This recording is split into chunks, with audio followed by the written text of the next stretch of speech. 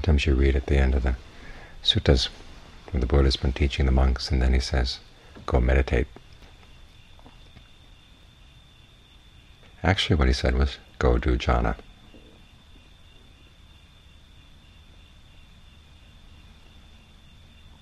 Because that was the kind of meditation he taught.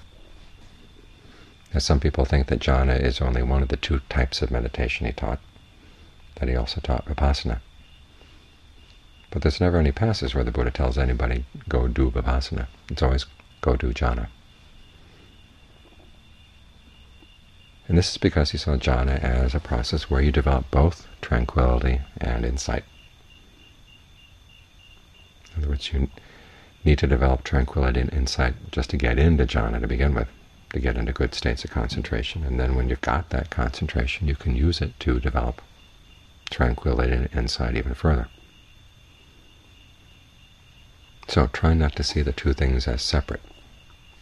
When you're steadying the mind, you've got to have some understanding of what you're doing. And the first factor of jhana involves directed thought and evaluation. Those are called sankharas, verbal sankharas.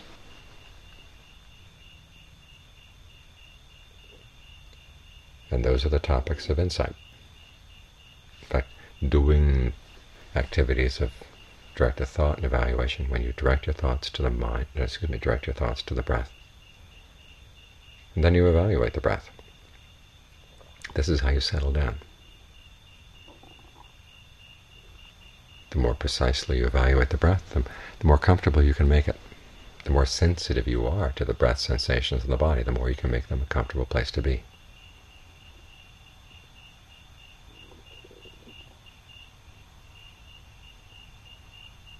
And in the course of doing that, you learn things about the mind. You learn things about the breath. What kind of sensations the mind likes, what kinds it doesn't like, how the mind affects the breath, how the breath affects the mind.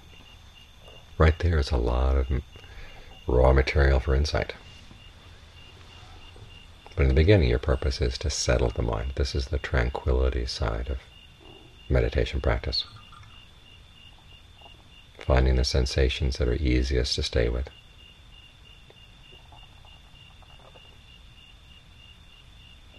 And how to maximize those sensations so you can develop a oneness of mind. Oneness here means not only being steadily with one object, but you take that object and you allow it to fill your awareness.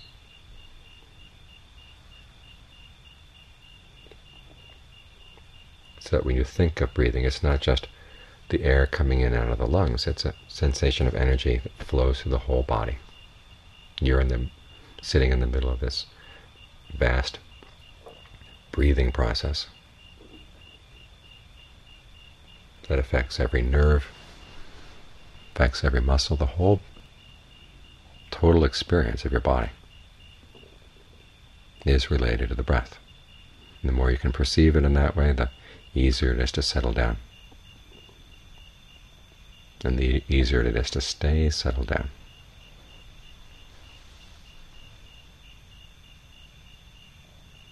Working on what the Buddha calls the enlarged mind, mahagatang cittang, an awareness that's all around. Because that kind of awareness is what allows you to see things for what they are.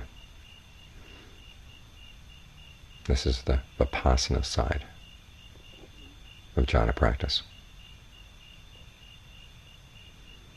In other words, the Buddha doesn't say to stop doing jhana, he just says learn to look at it in a different way, look at it as a process of fabrication, how it's put together. We often think of vipassana means just seeing things as they are, and the idea is that there's something out there, things as they are, and it's all covered up by our preconceived notions about our mental fabrications, and we've got to do is clear those fabrications away, and there will be the pristine things as they are.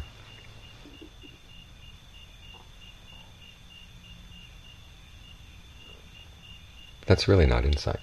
What that understanding helps get in the way of insights arising. Because the Buddha didn't say things as they are, things as they've come into being. The process of their coming into being. That's a process of fabrication.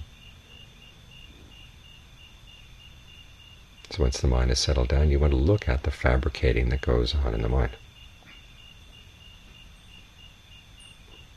to see how the things you experience have a very large element of fabrication, and the fabrication is your intentional input. That's what the Buddha wants you to see.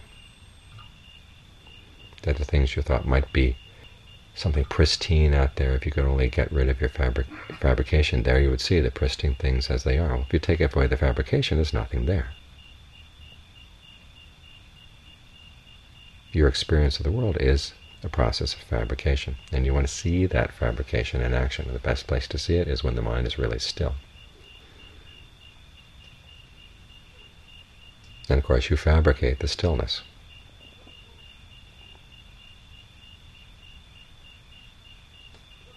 So one way to get to know the fabrication process is to keep doing it with as much skill as you can.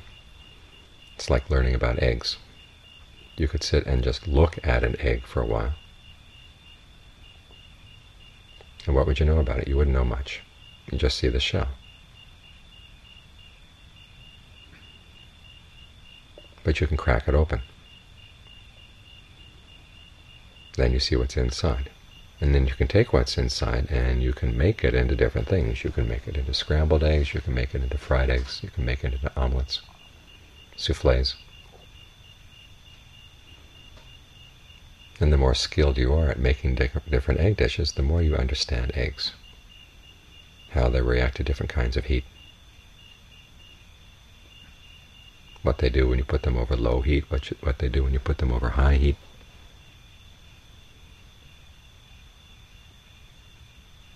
And the more you work with the eggs in this way, the more you understand them. It's the same with the mind. You really want to understand the process of fabrication of the mind. Very purposefully fabricate something really good with your mind, like a nice state of concentration, comfortable breath.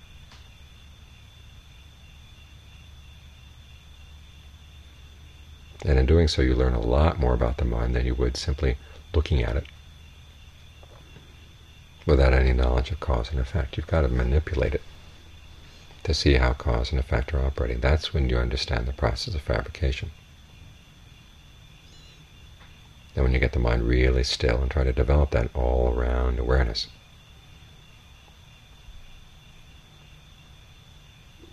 then the next step is to protect it. And that's when you start seeing more aspects of the mind. As you try to maintain your concentration, what comes in to destroy it? And at first we think it's simply things from outside, but that's not the case. There's a lot of the inside fabrication that comes bubbling up. Sounds don't destroy your concentration. It's your reaction to sounds.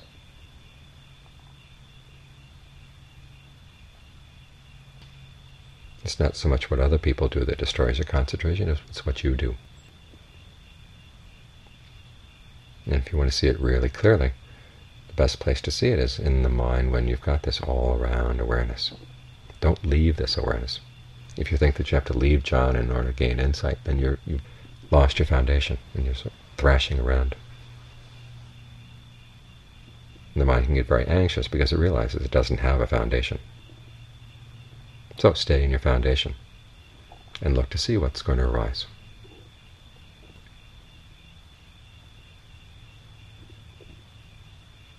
Like the spider in a web. You're going to be sensitive to the whole body in the same way that the spider is sensitive to the whole web. The best way to do that, of course, is to have all the different strands connected. That's why we work on connecting all the comfortable sensations in the body, so they form a network of heightened sensitivity inside. Then all you have to do is stay in touch with the network, and as soon as anything comes up, there'll be little stirrings here or there in the body. Although it's hard to say whether they're physical or mental, they're on the boundary line between the two. But as soon as you sense them, you can zap them. Little stirring forms, you can tease it out, unform it. Because what happens if you don't is the mind will go out and will identify it as a thought about this or thought about that, and then you create a whole thought world based on your perception. Of course, the best way to see the stages in that is to try to stop them as quickly as you notice them and dissolve the thought away.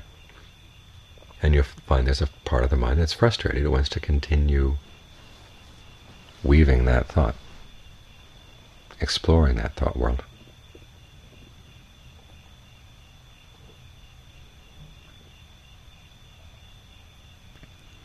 And so if you want to understand that compulsion to keep creating these thought worlds, one of the best ways to understand it is to thwart it.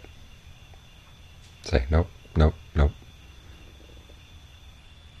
As soon as there's the slightest little bit of recognition that this is a thought about that, that's a thought about this, dissolve it, no matter what the thought may seem to be. And see which part of the mind starts screaming.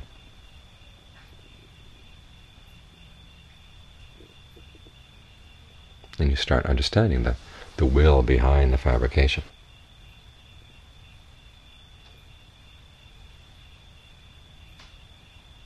And once you understand it, you can dismantle it bit by bit by bit.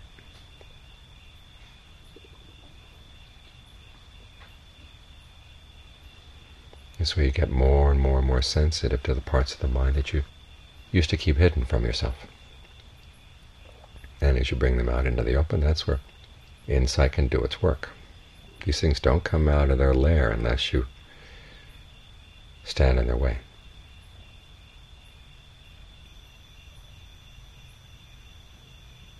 They're like people who live in underground strongholds and like to pull the strings. They don't come out unless they feel frustrated because they can't pull the strings anymore.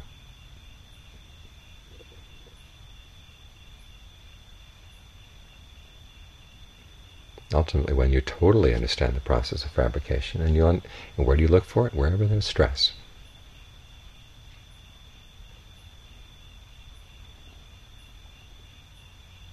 John Swat used to mention this often. Look at where there's stress. That's where you see fabrication. And where you see fabrication, that's where you see the ignorance is. That's been causing you to suffer. And as you bring more and more of that ignorance out into the open, there comes a point where it just stops. Because you see even the slightest little things that would cause stress, and all the commentating that goes on in the mind that's trying to direct all this. That comes more and more to the fore. And you can allow that to stop. That's when you learn to see something unfabricated.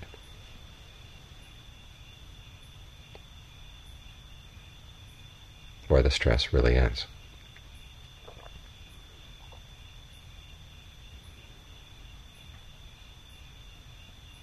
And you don't have to leave concentration in order to see it. You take the concentration apart from within. So this is why when you find that you're trying to gain insight and you're feeling strung out and anxious, you've lost your foundation. You're looking in the wrong place.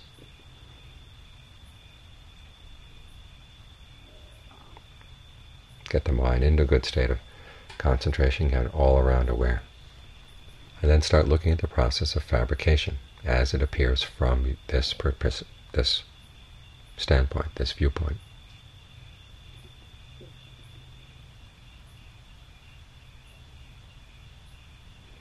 And you don't have to go anywhere else.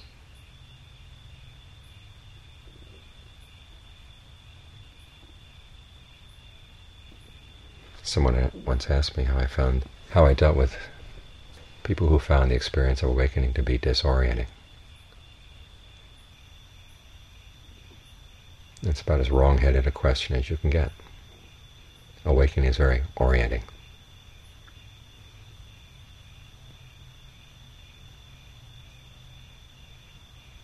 You find that there's something that's a lot more solid and reliable than you'd ever imagined before.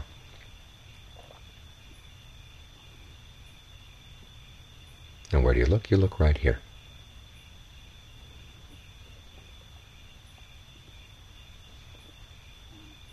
Right where the mind is settled and still. And then learn to see that settled stillness as a process of fabrication. And start taking it apart.